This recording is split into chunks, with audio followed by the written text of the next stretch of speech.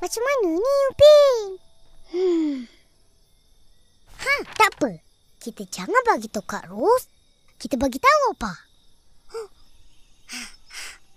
Jom.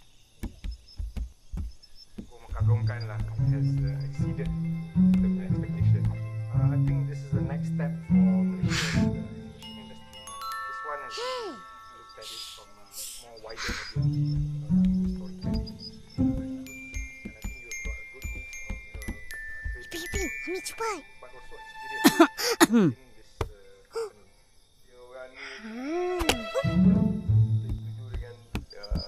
Opa. Ini surat dari Cikgu Jasmine. Opa tanda je tak setuju. Lepas tu tanda tangan. Ipin, bagilah. Ini pen Opa. Surat apa ni? Setuju apa? Lawatan masuk hutan. Masuk hutan? Ish, bahaya ni. Tu loh, Opa. Ipin pun tak setuju. Hai, mana cermin mata ni? Tak payah cermin mata, Opa. Tanda sini. Sini.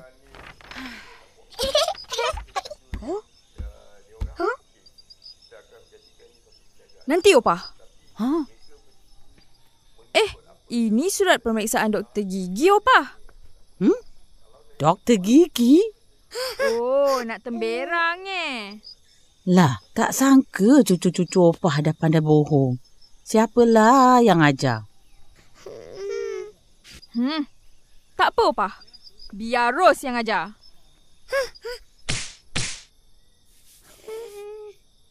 Ampun, Opa. Kita orang takut. Nanti kena cabut gigi. Gigi kau berdua kan elok. Ya ke, Kak? Kalau dicabut yang elok, macam mana? Rongaklah kau.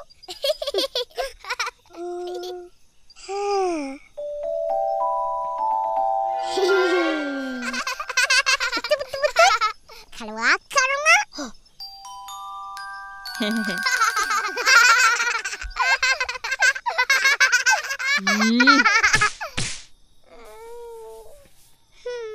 Dah, pergi tidur.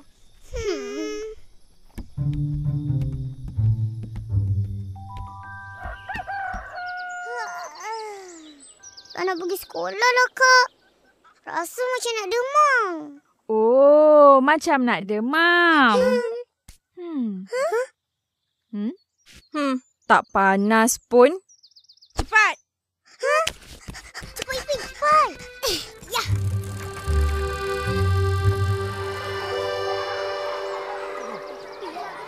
Cepat. Cepat lagi. Aku lain pun ambil juga. Kau ni. Alah, kenanya. Tak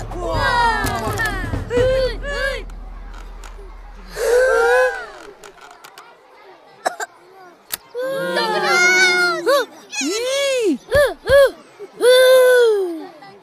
Wael, silakan. Benarnya. Tenang. Macam mana ni, Ihsan? Aku dah cari kayu lagi. Tak apa. Hutang ni kita beli 10 kotak aiskrim. Banyaknya.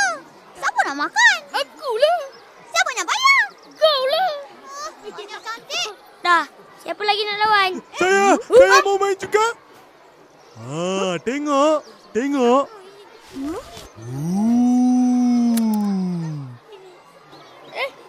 Ini bukan bata aiskrim. Ini sudu. Mana boleh? Ya ke? Alah. Tak apa-apa. Ada lagi.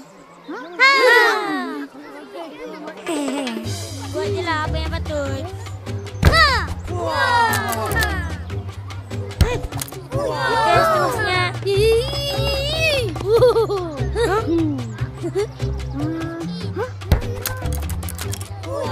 Masih ada lagi.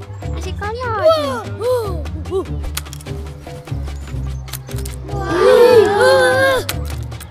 Wah, sudah menang. Aku hebat. Bukan aku kata kau dah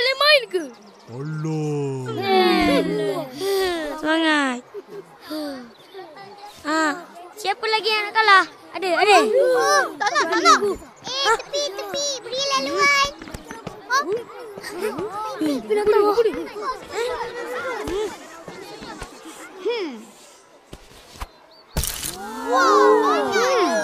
Banyak corak. Macam pelangi dah warna-warna dia.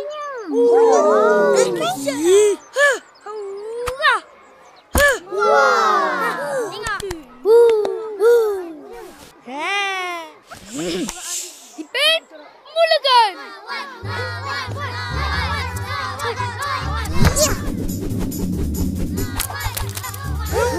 Sikit lagi.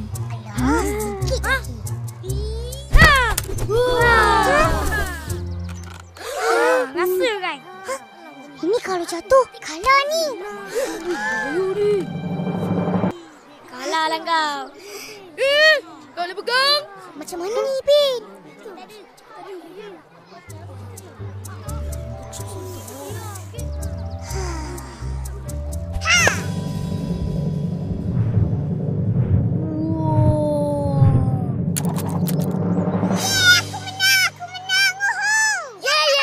Kau ni sokong siapa? Ampun. Hah?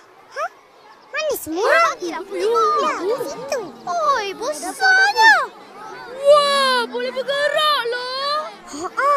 Putih pula tu. Canggih. Lalu. Nanti. Jawab ini dekat-dekat dulu. Apa benda yang besar boleh bergerak dan banyak putih? Angsa besar? Ya ke? Mana? Tepi. Apa yang gerak tu? Tipu saya. Mana angsa besar? Bukan angsa lah. Habis tu apa? Haya, itu cabu gigi punya kereta, Ma. Cepu gigi?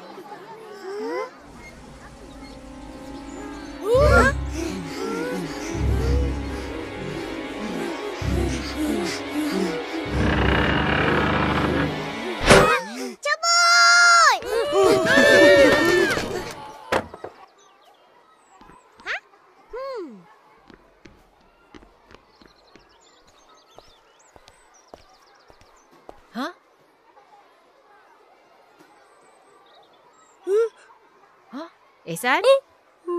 Selamat pagi, cikgu. Selamat pagi, cikgu. Apa hal ni? Semua bawah meja. Takut, cikgu. Takut apa? Tu. Dah, semua bangun. Bangun. Hei, apa nak takut? Periksa gigi aja.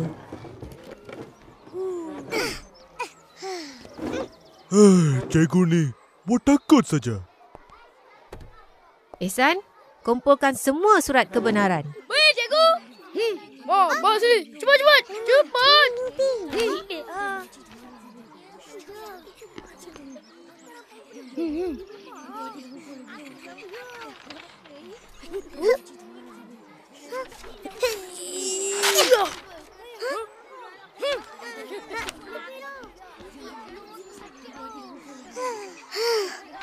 Saya punya bawah sekali, Alisa, lagak. Jentang kau betul,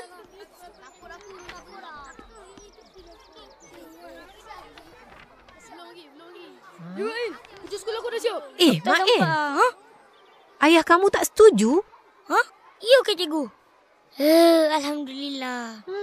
Ini tanda tangan siapa? Bapak saya lah. Nama saya kan Ismail bin Mail. Betul ke, Mail? Betul. Ish, kau ni. Mana kau tahu betul? Entah. Murid-murid, sementara menunggu nama kamu dipanggil, buat latihan muka surat 7. Baik, cikgu.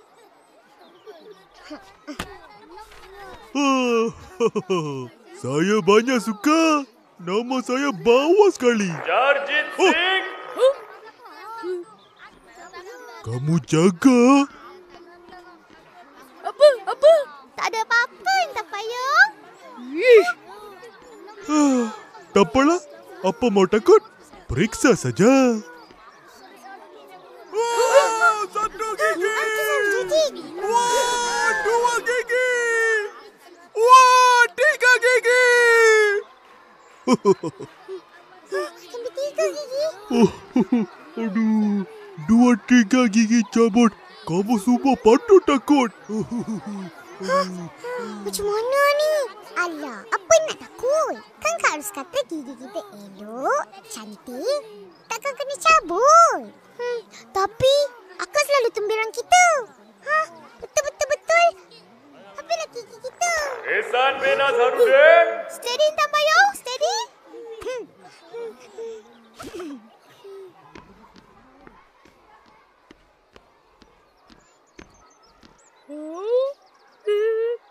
Muhammad Al-Hafizi. Tidak! Aku tak nak! Pergi je lah. Aduh. Nampak tak, Cik? Nanti sakit hilang. Mana tahu? Muhammad Izzat. Kejar dia. Kumpul. Aku tak nak. Tepi. Cik, kau lagi mana tu? Alamak. Jad, jangan takut. Tak apa. Pergilah nak. Ya Allah. Upin. Alamak. Kau je lah pergi. Boleh ke macam tu? Boleh. Kita kan kembar. Doktor mana tahu? Betul. Okey. Aku pergi dulu. Lepas tu kau ganti aku pula. Ya?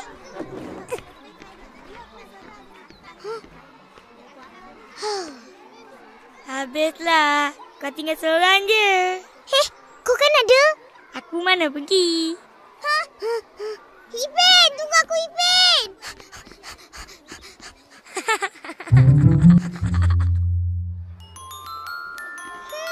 Ipin selamatlah.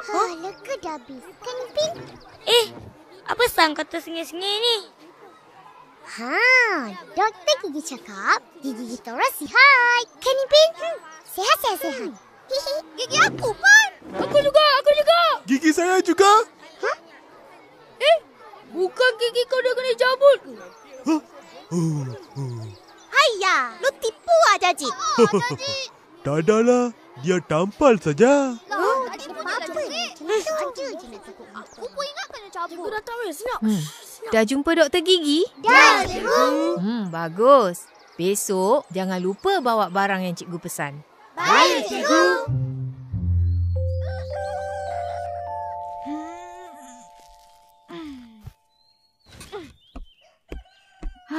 Upin, Ipin, bangun mandi. Cuma satu ni. Ni? Ish kau ni. Mana boleh? Hei, apa korang buat ni? Kita orang lupa, Kak. Cikgu suruh bawa cawan hari ni. Bawa cawan? Untuk apa? Entah. Untuk apa, Ipin? Yang ni boleh? Ish. Dah. Pergi mandi. Nanti akak siapkan.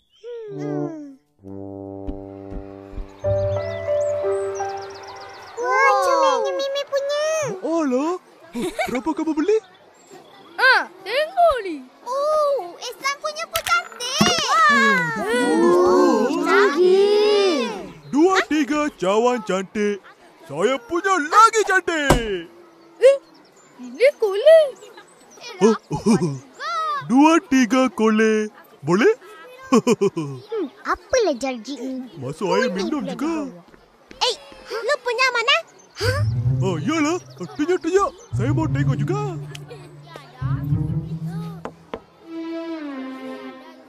Kesian. Kesian. Alah, tak apa. Kau beli je dari Mail. Mail tak datang ke? Kenapa dia pergi rumah dia? Datang hari ni. Demam kot.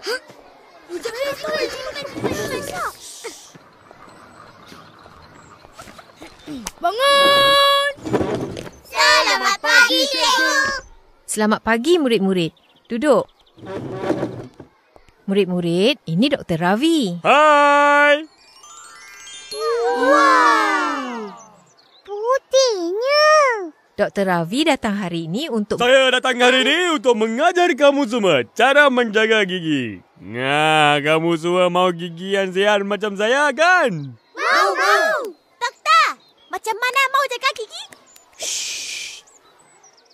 Mula-mula, kita kena gosok gigi 3 kali sehari. Hui, banyaknya. Hah? Banyak? Kamu gosok berapa kali? Tu. Berapa kali? Jangan jadi macam dia. Tak gosok gigi. Nanti gigi sudah lubang, baru tahu. Sekarang doktor mau tanya. Siapa sini suka makan gula-gula? Esan, doktor. Oh, aiskrim. Esan, doktor. Oh, coklat? Intan payung. Siapa Intan Payung? Esan, doktor. Ihsan? Tunjuk gigi. Oh, cantik. Kamu gosok berapa kali? 5 kali. Bagus. Contohi Intan Payung. Tapi kurangkan makan manis, ha? Baik, doktor. Sekarang mari kita belajar cara memboros gigi dengan betul. Buka mulut besar-besar, gosok gigi di belakang. Macam ni. Kemudian gosok tepi gigi secara bulat dan kecil. Bulat. Oh, macam tu. Kena bulat-bulat. Sekarang dalam pula. Sama saja. Bulat. Mesti gosok semua, ha? Jangan malas. Kalau tak nanti gigi rosak. Sudah siap. Murid-murid semua faham?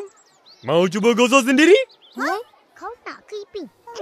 Tak nak lah. Dapat berus gigi percuma. Nak. Bagus. Mari kita pergi sekarang. Murid-murid ada bawa cawan masing-masing? Ada, cikgu. Pergi isikan air untuk berkumur nanti. Lah, ingatkan cikgu nak belanja minum tadi. Tak. Kalau aku tahu, aku tak bawa cawan ni.